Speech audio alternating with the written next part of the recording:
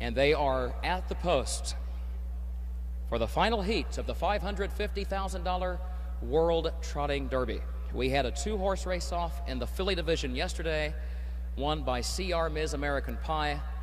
Her strategy, go right to the front and never look back. It held off a furious challenge by Cartier Hall in the stretch. We'll see what the strategy is here for these two individuals very shortly. Here they come.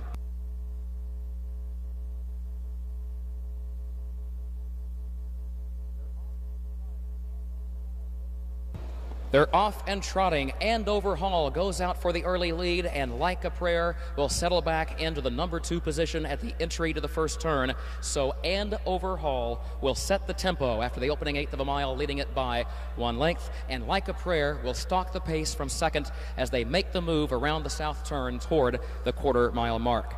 Andover Hall, we talked about the fact he was a $482,000 yearling purchase. He backed that up by winning 8 of 9 starts and being named champion juvenile last year, 28-4 for the opening quarter. And Like a Prayer, winner just twice in 8 starts on the season coming into today's World Trotting Derby, upsets the field to take the first heat, then has to settle for second, and now finds himself in this two-horse battle. He is in second position as they move toward the half-mile mark. Canada's Trevor Ritchie drives Andover Hall toward the half, leading it by a length, and California native Ron Pierce in the race bike today for Like a Prayer, sitting in second. They got the half in 58 seconds flat.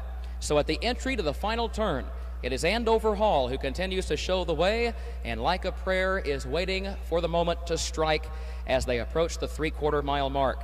Andover Hall continues to lead, trying to give Bobby Stewart his first World Trotting Derby title. Like a Prayer tries to do the same for trainer Brett Pelling, and these two colts have just raced by the three-quarter-mile mark in a time of 1:26.4.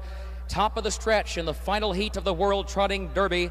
Andover Hall on the lead by a length, and here comes the move from Like a Prayer. They're at the 8th pole. Andover Hall with the lead. Like a Prayer is driving to get him.